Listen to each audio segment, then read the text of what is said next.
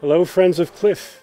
These are exciting times here. We're here at the soon-to-be finished CLiF International Headquarters.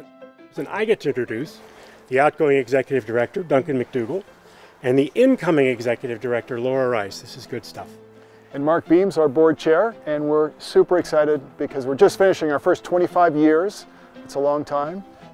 And we're stepping into the next quarter century with this beautiful brand new building, much larger than our previous one, and with a brand new Executive Director, Laura Rice. I'm so thrilled to join CLiF at this time. It is stronger than ever with our board, our staff, our community partners, and our supporters. So excited to head into the next 25 years. Come on, let's take a look at the new building. Let's do it. So this is the large conference room. Look at that view. For 25 years, CLiF has operated out of Duncan's garage. Now, I mean no disrespect to Duncan's garage. It's a perfectly lovely garage. It is.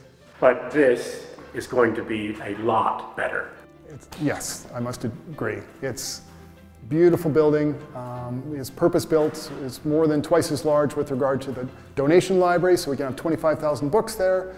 It's twice as large with regard to the staff space. It's going to be so much more efficient. And the other thing that's twice as good is our new Executive Director, Laura Rice, who's been in the not-for-profit world for a couple of decades, served on our board of directors, was our board chair, and we cannot be more excited than having her leading CLiF into the next quarter century.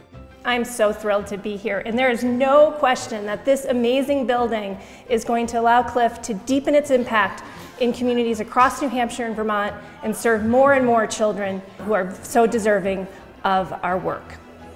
And none of this would be possible without the dedication and support of the CLiF community of presenters, staff, board members, and let's not forget donors. So thank you from the bottom of our hearts. Thank you. Thank you, and we hope to see you soon.